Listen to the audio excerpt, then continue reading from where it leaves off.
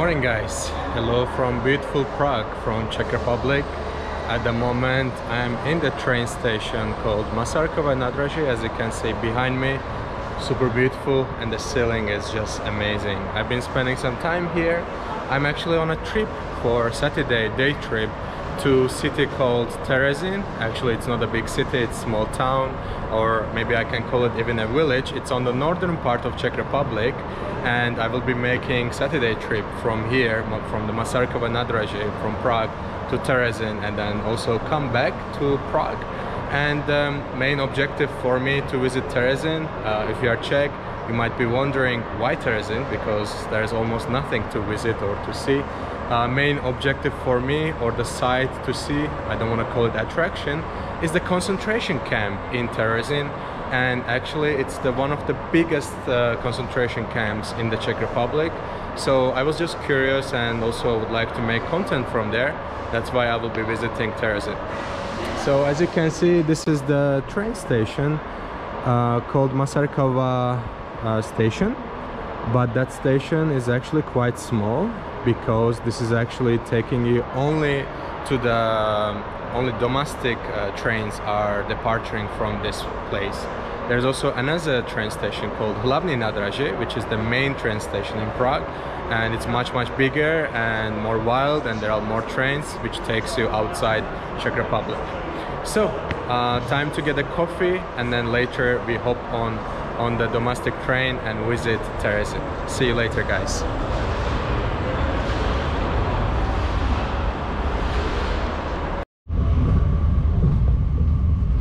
In general, I love trains. It's one of my favorite ways to travel inside the country, or even in Europe. Changing the countries is also, trains are the best to do that. And if you are wondering how inside the train looks like, as I mentioned, this is a domestic train, and this is our outside view. As you can see, Czech Republic is very green, and this is our sitting place. So 4 seats next to each other, and there are also second floor which you can get into and sit there as well for a better view. And when we go downstairs, we have doors on both sides, and also more sitting places, more like a cabins.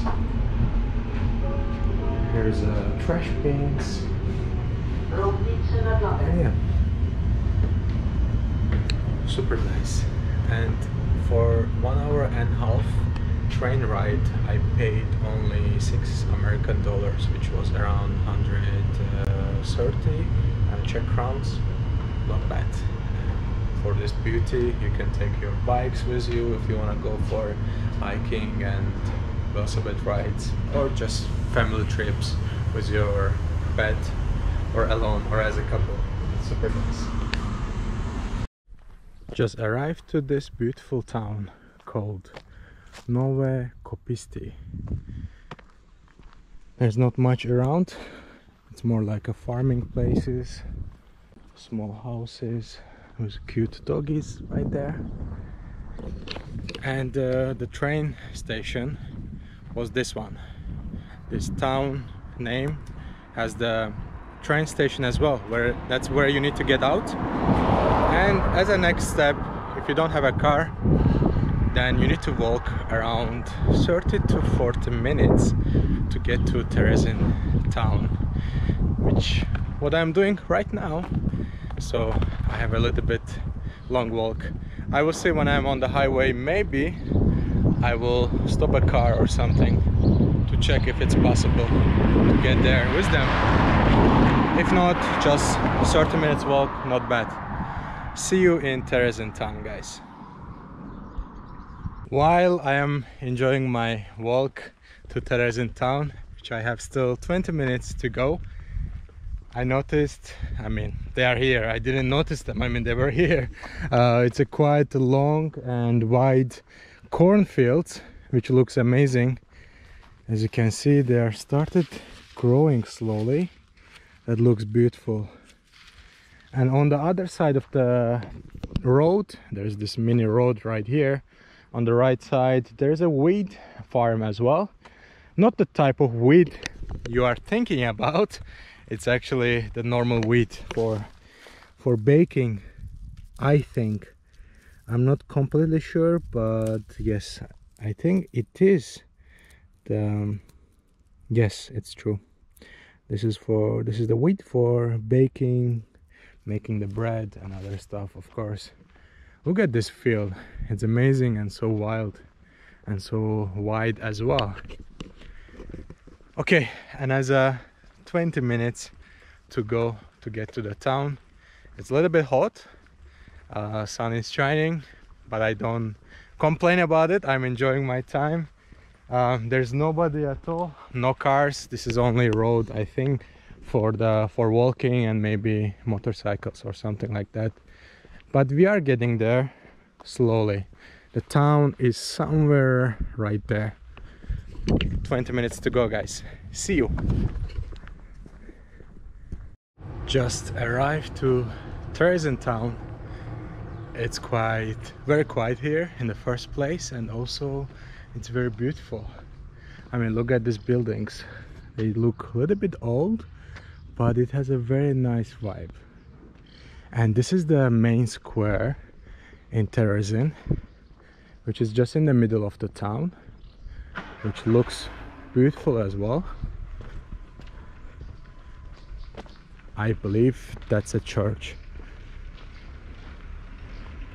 And then nice park, not much. I see fountain right there and lots of trees around, and there's a bank right there, which we will be exploring the town in a while. But I have actually a reservation and tour organized for the concentration camp, which I have around 20 minutes to get there. So first thing we will do is to go to the concentration camp, and later on we will get back to the town and also possibly get some good Czech lunch, possibly to get also some beer. I think it's quite warm, so cold beer would be really good.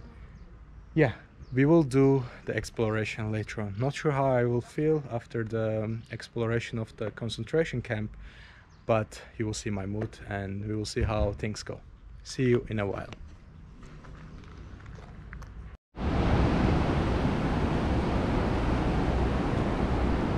For me it's strange to see the tractors in the town, because I never been like that distant from the cities in Czech Republic, so they are super cute and very nice as well.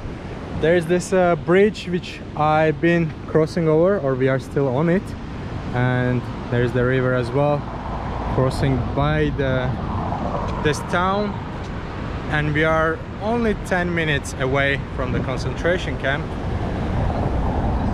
Still, city seems very quiet, I think because it's weekend, but it's nice. So far I have a good feelings about this town. It's cute, it's nice, but also very sad history is waiting for us in the concentration camp. Finally arrived to the concentration camp, and this place welcomes us with graveyard and also memorial of the victims of this place. These are all graves, and I see only numbers on them, and some of them has names and born and death dates as well. This concentration camp was built during the World War II, and it was built in 1941. And first prisoners arrived here during 1942, and actually lots of Jewish people from so Dutch, Germans, Danish and Austrian Jewish were kept here as prisoners, and only 23,000 people survived from this place, or escaped, or kept alive basically, but 144,000 people were prisoners in this terrible place. This then is a memorial, Jewish sign, and the cemetery from the top view.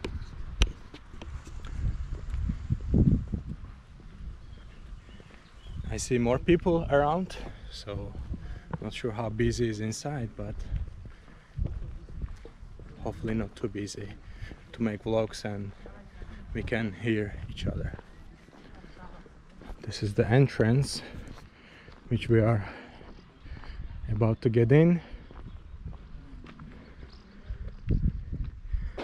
and this is the big walls.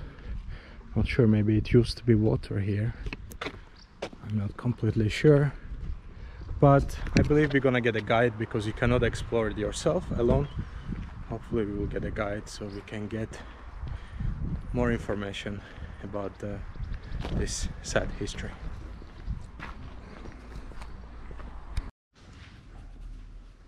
We just finished the tour with our tour guide in English. We had around 8 people in the group. I didn't record anything, but I will be taking you around and explaining what I remember and what I saw. So I don't know how I feel about the whole thing. It's crazy and very sad history of humanity. This is the room, one of the rooms where workers were sleeping. You can see the beds around me. Check out the room, and then later I will tell you how many people were sleeping here. It's not that big room, I'm sure it's clear from the video.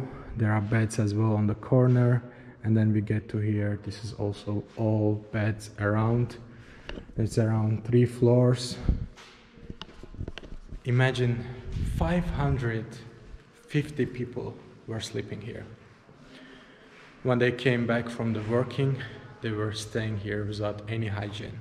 I see there's a sink here, and then on the other side, but for 550 people, there were only 2 toilets. I believe these are the toilets. And imagine the smell and the diseases and the conditions right here.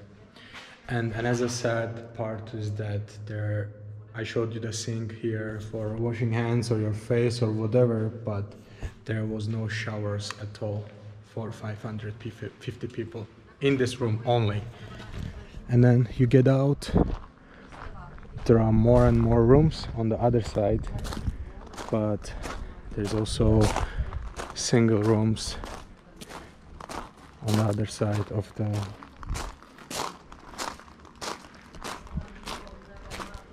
Once you enter, you can see all the doors are open, and these are the conditions for the people who was staying here. Look at this, how small is this place.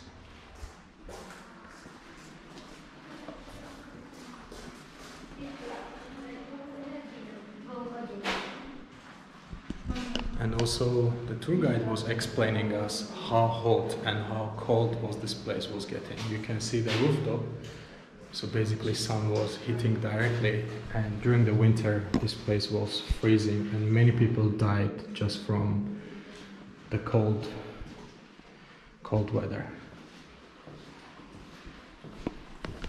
Again, this place was only for the people to sleep, but they were traveling to the different place for working, and they were preparing different parts of the military machines, cars and stuff like that.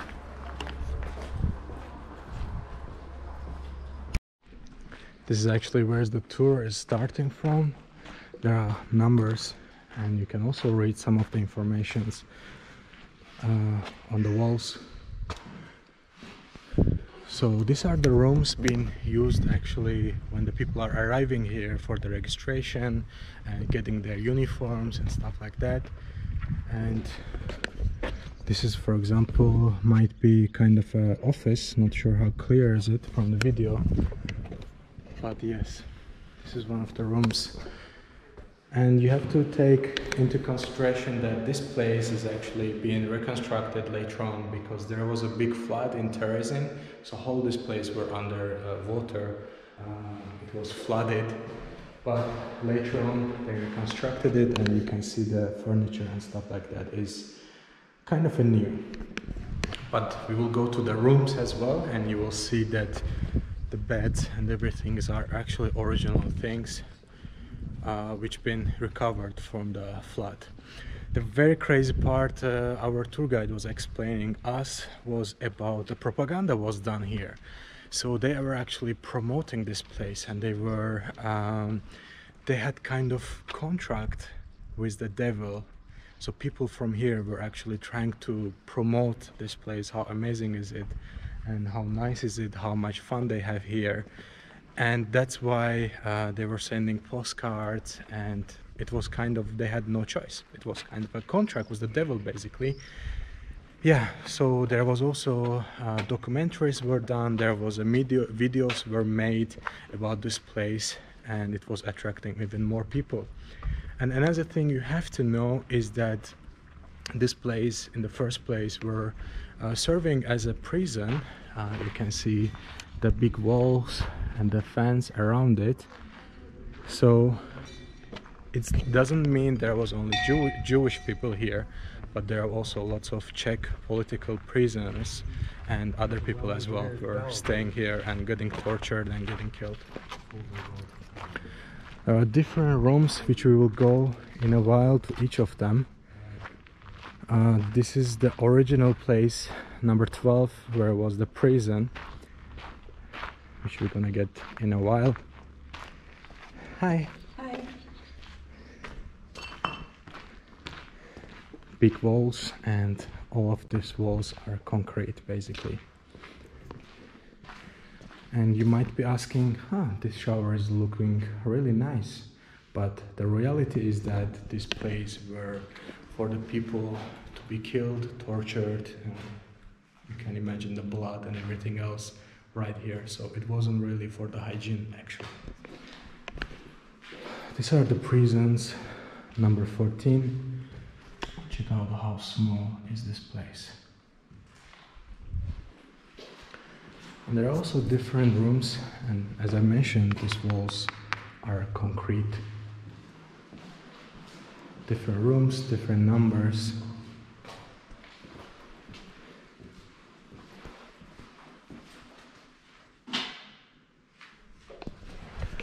Small but crazy. You can also feel the energy here. I mean, you can imagine the things were happening here and how people were screaming and torturing, getting tortured, and yeah, crazy. And then this is a very special cell, basically. Gavrilo Princeps were kept here, and you can see also his picture on the picture on the window.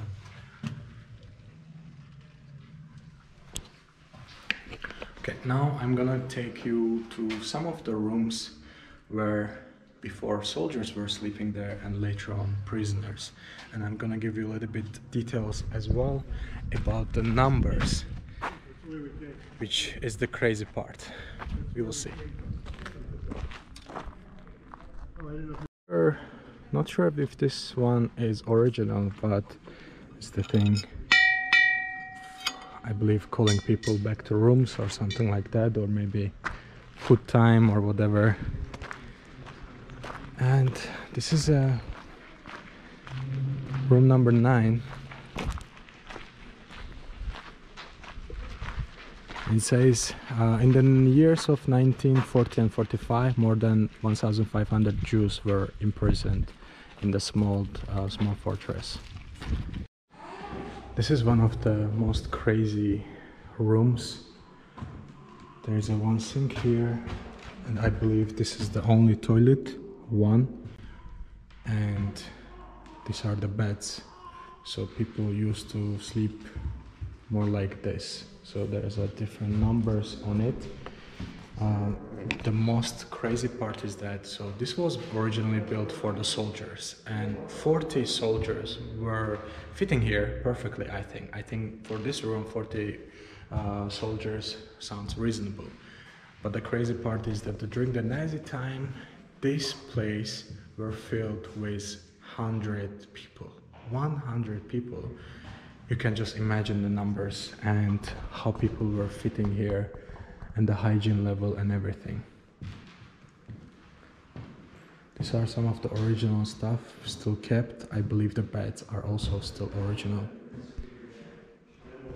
It's just a crazy number, 100 people sleeping in this room without any hygiene. They were dying from the infections and the diseases, and there was so many bugs and insects in this place. Yeah, insane. It's crazy what human can do to other humans for the power, for money, for the war. Just insane.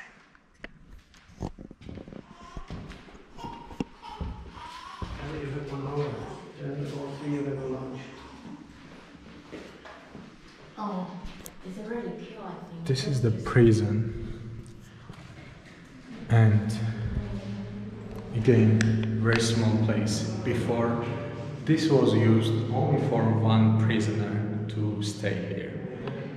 But during the Second World War, there was 60 people who were fitting here. 60 people. You cannot even lay down in this place. So that means people were actually sleeping, standing and sleeping. Look at this room. 60 prisoners in this place. Again, no hygiene, no way to lay down. You have to sleep basically standing.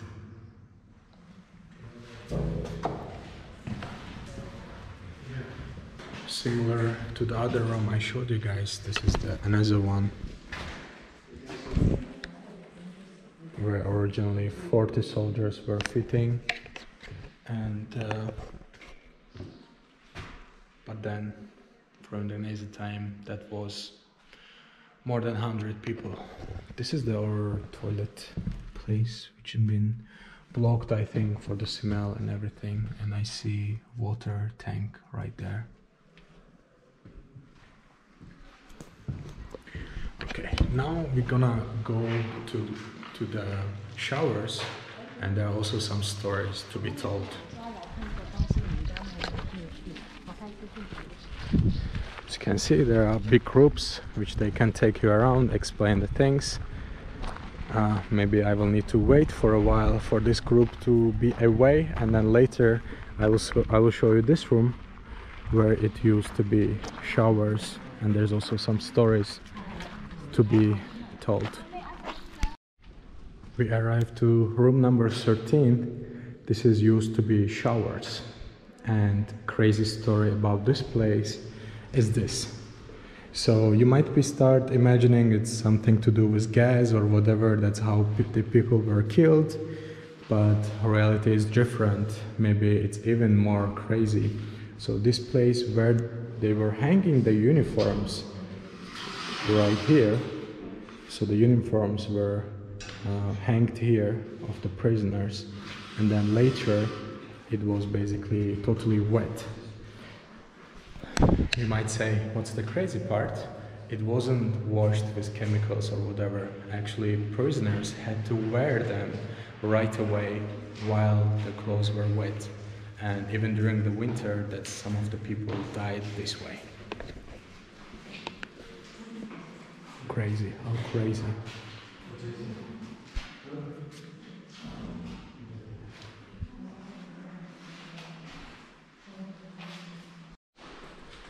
And then we get to the showers. There's a bench here, and there's also a heating system, but these heating systems were never activated. They were never used actually. So imagine during the winter. Yeah. So these are the showers above us, and hundreds and thousands of people were taking showers right here. And it's only some group of people had access to the showers, maybe once a week or so. But the first place I showed you, where I was saying 550 people were living in one room, that workers had never had any shower. I believe this is the changing room.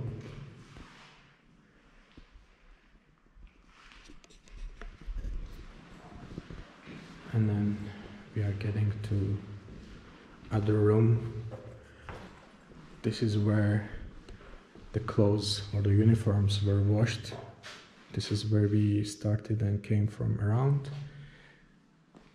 And during the washing process, no chemicals were used. So it was just being wet, and then people had to wear them during the winter even.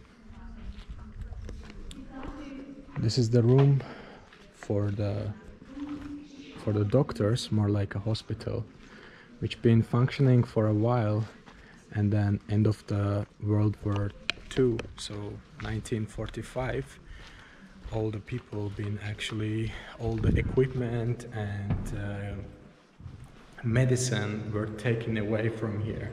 So some of the doctors who was working here, they had to do the operations without anesthesia and without actually any medicine, and as well no hygiene, I believe. So this used to be the kind of hospital where the prisoners' health were taken care of. I think some critical operations were done. And then we have this spot, which used to be barber shop or shaving place. And this was also operational only sometimes, not always. This place looks decent, but if people didn't have access to here as often as they should, then there is no point to have this place so shining or so nice. So this was the shaving room.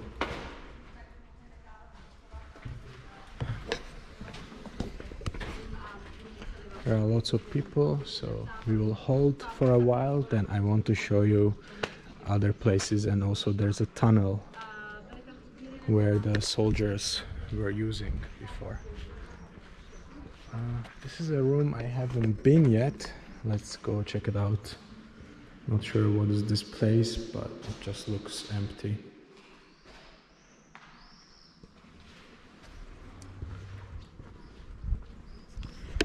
So yeah, it's a very, very sad and crazy history of humanity, which we shouldn't be proud about, and maybe we should learn from this history.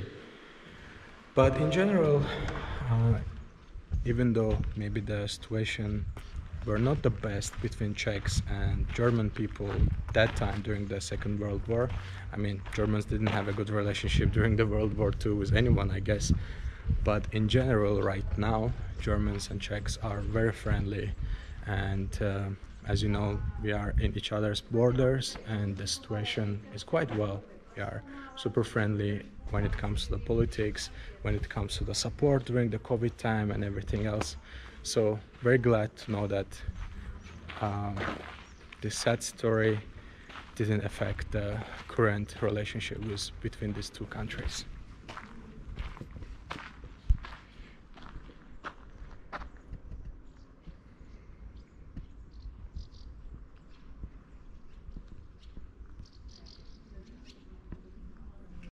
This is where I came from, and there's this bridge, and we have also view.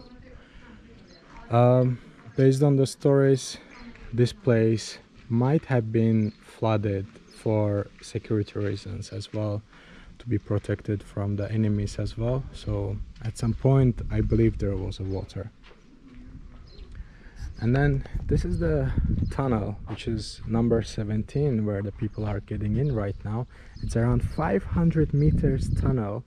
You need to just walk straight, and it goes all the way around the place, and then you get out somewhere from here, and then you get back to the main part. And as an interesting story, which number 16 you can see here, this is one of the places where three Czech people were escaped from this place and actually survived at the end. Story is that during one of the holidays, German holidays, soldiers were drunk and they haven't noticed, and three people managed to escape from this place. So at the end they survived, and yeah, that's the story about that spot. We will not be going through the tunnel. It's quite long and I already been there, but to be honest it's quite dark, and even if I make a video there it will not be visible. But we can go other direction and pop up right there. And here we are, as I have promised. There's this statue, not sure what's the name.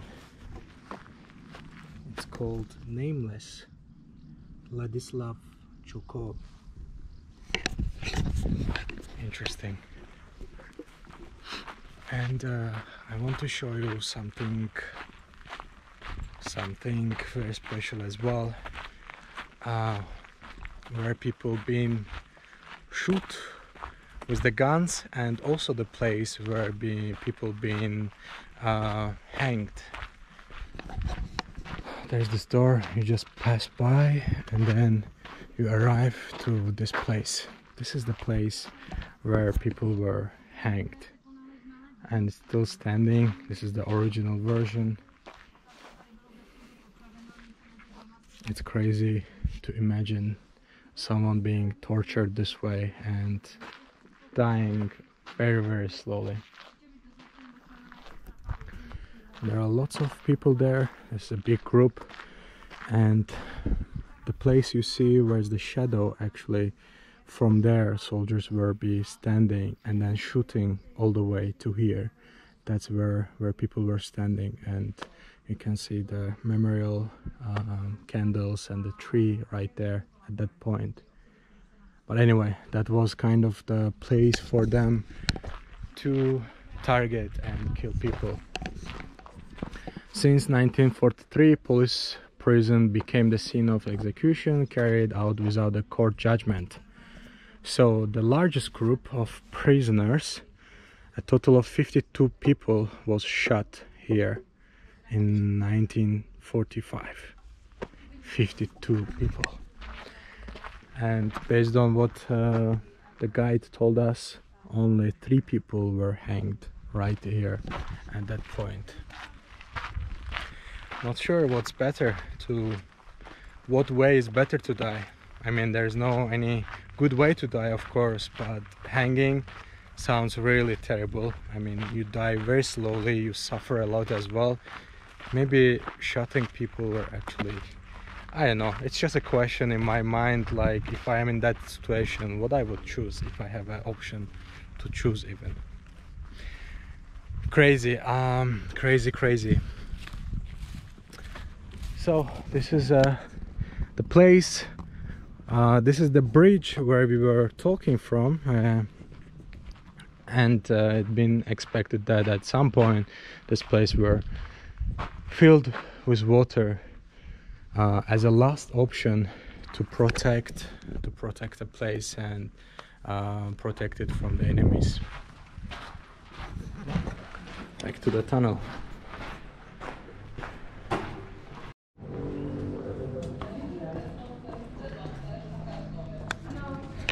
Now I am out from the concentration camp. Quite an interesting experience. I mean, Terezin in general is a very small town, but if you get a chance to be here or if you're around it, make sure you visit. It's not too expensive to get in. I paid only $10, including with the tour guide. They explain everything and the history, all the propagandas, and how this place used to be, and then what it turned to, and how is it right now. Yes, and here's the back to the graveyards and the memorial.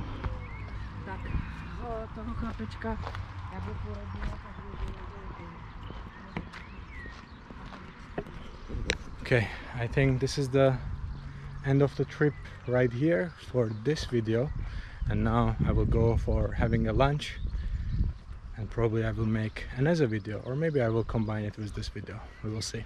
Thank you guys for watching for now.